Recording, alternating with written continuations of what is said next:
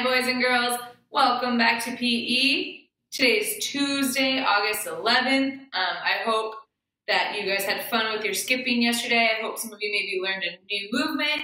Okay, maybe some of you already knew that one or were able to practice. Okay, but either way, I hope you had fun. Today, for Tuesday, we're gonna work on galloping.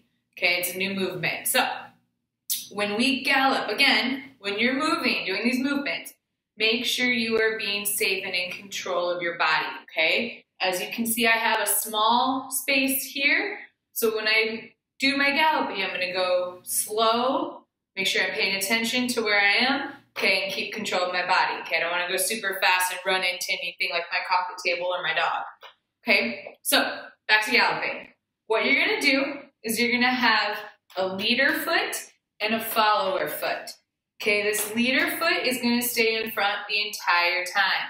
Our following foot is going to stay behind. So it's just leader steps forward, then comes the follower. Leader, follower. Okay, I'm going to move back a little bit so you can see. So again, leader, follower. So I go leader, follower, and I'm going to go a little faster, adding a little hop. So leader, follower. Okay, again, this foot stays in front. Now, you can also switch feet, and I can make this foot my leader. Okay, then this foot would be the follower. So it's leader, follower, okay?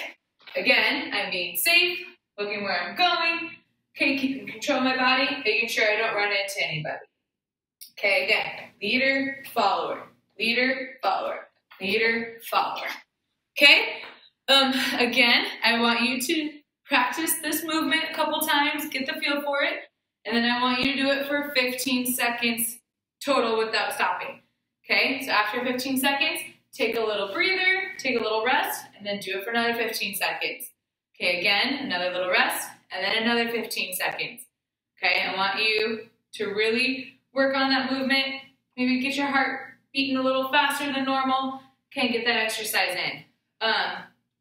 Just like yesterday, you can do this, maybe if you need to go get a drink from the kitchen, maybe use your galloping through your house to go do that, okay?